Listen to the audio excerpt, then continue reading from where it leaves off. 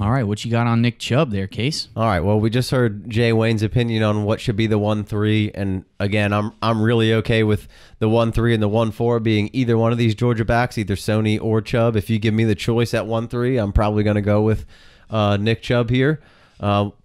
Basically, for the reason of from 14 with Gurley, you saw an extremely good back, and he caught the most balls that he had ever caught. I don't know what the number is. It's not. I don't have it here in front of me. 18 catches that rookie season for him, that freshman year. But then you get into that 15 season once Gurley was out of there, and the beginning of that season was so special, and he just looked like a guy who was outrageous. And I think if he didn't sustain the injury that he had, which was a pretty gruesome injury, that we would be discussing Chubb, Barkley, and Geis, and I think it would be, a really candid and tough discussion whether or not who was the 1-1, because what this guy was doing was insane in 2015. I couldn't agree more, except for without that gruesome injury, this would have been against Leonard Fournette last year, because he would have been off the charts and come out in 2016. Everything you just said was spot on. Not only was he just the nation's best freshman running back in 2014, that was the year that Gurley got hurt, so he was able to get in there and overshadow Sonny Michel in 2014. But Michel could barely even get on the field. Exactly, but that 2015, like you said, he's averaging 8.1 a carry with a long of 83 on 92 carries, already 7 touchdowns. Like, he's getting a touchdown every 8 times he touches the ball. Just ridiculous stat. And then that was an ugly knee injury, but very poor knee injury. I was just pointing out that if he didn't get hurt, it would not be against Saquon Barkley. It would have been against Leonard Fournette last year. Sure, that's a very fair point. Yeah, that's it. Because how awesome he was, and that. So keep going. But I mean, in 15, you saw I saw everything that I needed to see coming off 14. That it was no fluke, and he had gotten better. It wasn't even a question to me. Like, the eliteness of, I don't even know if that's a word, but the speed that he had after he was making contact with guys and bowling them over and then re-accelerating, there was nobody that could even keep pace with this guy. And not to, I mean, the speed out of the backfield and acceleration out of the backfield was one thing, but the thing that I marveled at was the fact that he would make contact at the second level, and then the re-acceleration was absolutely insane. Like, nobody he hit a NOS button. Right. Those first couple of steps were absolutely outrageous to me. And you're talking about this eliteness as a freshman and sophomore playing in the SEC. Vin Diesel hitting the NOS button and running through cats in the vein of the best Alabama defenses. He's still a kid, and he made Alabama look silly a couple of times. There's not a ton of people who can say they did. Obviously, Sony Michel in the championship game, like we just talked about, looked pretty good, and they probably should have fed him a little more. But so after the injury that occurred to Chubb in 15 there, he came back in 16, and he wasn't quite the same guy. But in 17, you started seeing, again, the guy who possessed a lot of these traits. The top-end speed seemed to be fairly close to being back. He was fantastic at bouncing off of guys, running guys over, and then creating well on his own, and he's just back to kind of being that bowling ball and exploding a little bit, but probably lacking that elite burst that we were talking about just at the beginning of this segment here. The 2016 season, this is really close to me, because I'm a Gamecock, and Marcus Lattimore was the best running back in the country. Absolutely. And he got his knee ripped apart. And then when he came back the next year and he got hurt against Tennessee, I literally started crying. I remember I was watching the game with MJ, and I saw it before the announcer saw it. I saw it, and I said, Lattimore's hurt again, and I literally started crying. And so for Chubb to come back and play football again at a nice, solid level in 2016 was awesome. It was decent. But not his play. It was awesome for the person to see. Because like you said, in 2014, 2015, pre-injury, he was Herschel Walker status. Oh, nice. There's Herschel Walker status. So just to get hurt and to come back, I loved it to see. I started pulling for Chubb because at first I'm pulling against him. Yeah, I'm pulling against him. SEC after the injury. He's beating us up. after the injury, I'm pulling for him. He's not as good in 2016, but he's on the field, and I just loved it. There's no reason that in that 14-15 season, a guy built like him should be able to do the things that he was doing. Exactly. That's what just didn't make sense. Bo Jackson. Just Bo Jackson. And then the 16 thing happens, and he's out there. He's out there, but he's a little bit of a shell of himself. But then in 17, I feel like you see kind of all of his attributes coming back a little bit. I mean, he still possesses the same outstanding balance, the quick feet, the bowling ball-like features that he always did. He just may not quite possess that same explosiveness that we were talking about right in the beginning of this thing, where after he made contact with somebody or his first couple steps were just so fast and so up to speed, and it just didn't make sense that a guy with that frame could possibly do that. True. It really just didn't make sense, and I think all of this really translates well to an NFL game, and you can argue with that. Maybe he'll just be a 1 and 2 down guy, but I think he's got all the traits to do it on all 3 downs. You saw him catch some balls as a freshman at UGA here. So, I could go either way on Sony or Chubb, but in my opinion, I want Chubb a little more than Sony. I think his game immediately translates to the NFL game a little smoother, and maybe he does get profiled as a 1 or 2 back down kind of guy.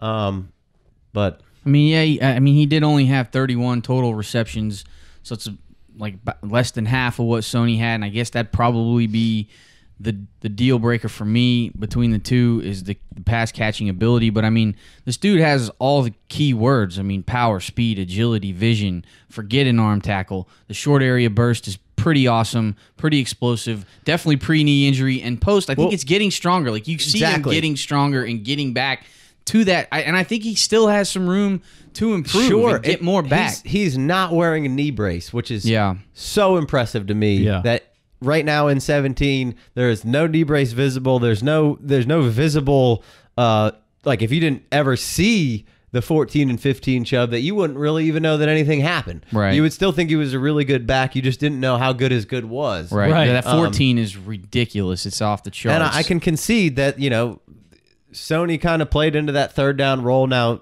at this year, there wasn't as many catches to go around for any of the backs. Yeah. But Sony would definitely profiled better as the 3rd down guy, and that would be my one drawback of saying, maybe I could be okay with Chubb or Sony over Chubb is that the 3 down thing. Well, like you said, solid grunting. The funny part that the 2016 stats, the year after the injury, we literally just spent a few minutes talking about Sony Michel and his resolve as a person and everything that he went through.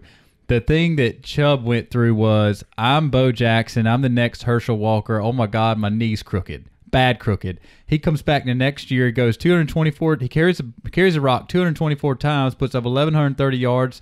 8 touchdowns with a long of 55. Like, that's a good season. That's a fantastic season. But that was a shell of himself. Right. You know what I mean? So they're like, the kid has obviously, just to play the next season was a miracle. To put up those type of stats in the SEC was amazing. And then he had obviously improved on it this year, doubled his touchdowns and crushed it on the same amount of carries, went up 200 yards and double the touchdowns. So I'm all about what this kid's been through, and the non-knee brace wearing Joker right now is awesome. I think you saw a good step forward from 16 to 17. Yep. You saw, especially at the end of the season at 17, you saw a lot of the good traits of him coming back. He can still get the edge at an elite level. Oh, sure. Extremely well. The one knock that I would say I have on him is that sometimes, even when runs start in the middle of the field, he is a lot of the times looking to kind of go out towards that sideline in multiple occasions that I watched for him, not necessarily bouncing the run outside, but after he navigates through the middle of the field, like through the center and the guard play there, a lot of the time I see him kind of angling towards that sideline, which I don't necessarily have a problem with. But I don't know. It's kind of weird. I don't know if that maybe was 14 tape that you were watching. No. This was all 17 tape that I'm watching with that. He was saying that injury that he got taught him like a valuable lesson as a running back. Sorry to cut you off. I didn't watch all 17 tape. I've watched all the tape that's possible to watch of this guy. No, I said 14. But my the thing that I was saying right there was the 17 tape of him. Yeah. He always seems to navigate a little bit towards the outside of the field when he starts to break one off a little bit. Well, so I watched this thing where he was talking about like that injury that he had and how he was trying to learn a valuable lesson because his coach Brian McClendon was telling him not to bust it to the sideline, just attack. And so like when that injury that he had occurred when he was running to the sideline versus Tennessee. And so like he kind of has that in the back of his mind. So it took him a little while before he would even not think about it going to the outside. So I don't know. It's weird that you say that. I watched a lot of 17. I watched a ton of 17 tape just to make sure that I still had this guy ahead of Sony. And what I came away with was really good, and he can power it up the middle. But I do still see him kind of, when he takes his runs, he starts angling to the outside a little sooner than I would maybe like to see that happen. But he's got the elite speed to get, not the elite speed, but he's got good enough speed to. Well, the game speed is impeccable. I mean, given he's his size, it's right. pretty elite to be able to do what he does.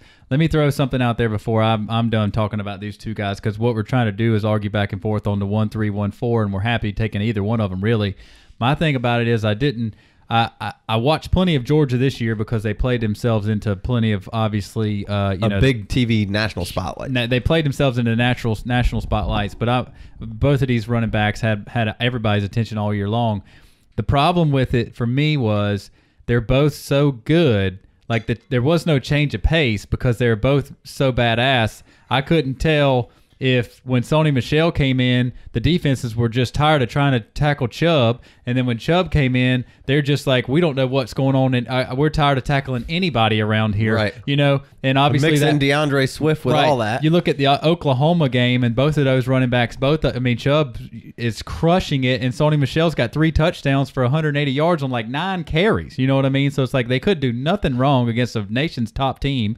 And so both of these guys were so good. I'm not sure if they tag team defenses together to just blow them up all game long. So I'm not sure if I'm picking one today. I might lean Michel myself, just transferring to the NFL on his smoothness, and he's a little bit lighter, and maybe he can work a little bit in the passing game and all that. You're looking for guys that can be on the field all 3 downs, but I got I'm pulling for Chubb. Yeah. So I'm gonna just say that you're lucky to be able to get either one of these guys at 3 and 4. Maybe if I had to make a pick, it would be Sony at 3. But you can't go wrong with either one of them. My final thing on Chubb is just the model of consistency, and he came back from a big injury and still did well in 16, and then has just continued to get better. And I think that there's still, room to even improve from where he was in 17 to even get back a little closer to where he was in 15.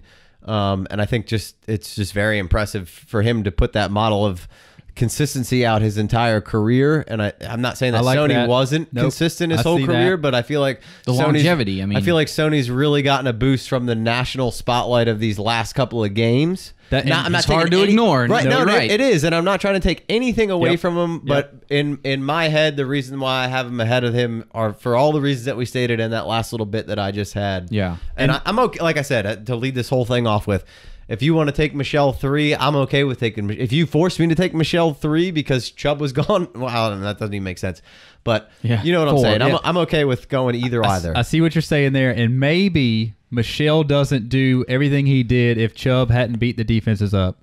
I'm sure that Chubb does what he does without Michel. Maybe Michel doesn't look as spectacular as he does if 230-pound Chubb hadn't come through there and just busted him up all game. So maybe. I mean, Chubb is a little bit more of the running back mold, but Sony is a little more of that third down mold with the first 2 downs in mind. Sure. And so I do think Sony's a little bit more of an electric home run cut, and Chubb might be a little bit more safer from a quote unquote running back standpoint. Sony might be that guy that scores the PPR points for you in fantasy football as an NFL running back. He might be, Sony might be more of the, guy that can consistently stay in your starting lineup versus Chubb. Nothing wrong with Jordan Howard, because when he goes for 100 yards and 2 touchdowns, you're super happy with it.